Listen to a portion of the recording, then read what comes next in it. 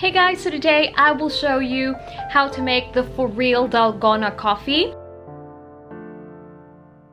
And I actually saw in one of those cafe vlogs in Korea, and I've seen how the barista actually make Dalgona coffee, not the whipped version, but like the version that's like has coffee, milk, and the Dalgona candy. So that's exactly what we're going to be making today, so let's get started. Okay, so first we will be making the Dalgona candy since this is the most time consuming. Now I'm adding in 2 tablespoons of sugar in there and then heat it up in low heat, and then later add a pinch of baking soda. And also, by the way, if you guys want to know how to make Dalgona candy, there are tons of tutorial here on YouTube that you can follow. So in here with me, I will make different textures and kinds of this candy for the toppings later. So the first one that I made here is almost like grainy, or like the dry type, instead of it being more like liquidy. And I actually need this texture for the crumbs later. So that's what it's going to look like. Now the second one looks like this. It's definitely more liquidy and it does look like a typical and regular Dalgona candy.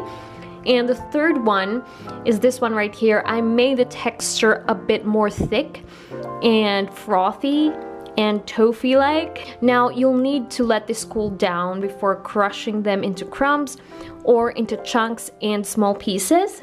Alright, so with this one right here, I just went ahead and crushed it. And this is what it looks like. Now to some of them, I'm just gonna go ahead and break them apart like this. And now you need all of these textures for the toppings later. And also, by the way, they don't have to look perfect.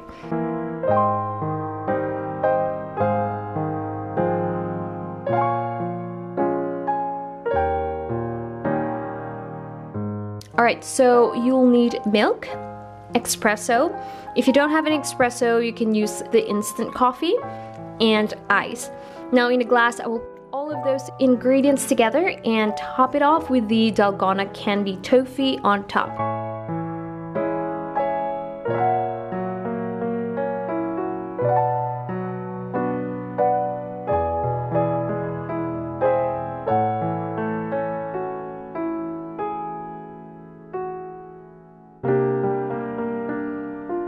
So now this is what it's going to look like. And also just keep in mind that the candy melts quickly, so it will sink very fast. And furthermore, if you don't want this latte to be super sweet, of course just add less of the Dalgona candy. So personally, I feel very excited to try this out because I like lattes. That's usually what I order, but I also like trying out this Dalgona version. And the great thing about making this at home is that you can definitely customize its taste. It has a very interesting flavor. I love it.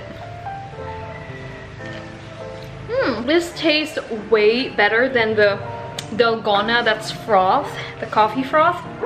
I think it's probably because of the sugar that's in here. I can't wait to let my sister try this out because it tastes so good. So this is what it actually tastes like. This is what the real Dalgona coffee actually tastes like. So if you guys like this video, please give this video a thumbs up. And I will see you on my next one. Bye!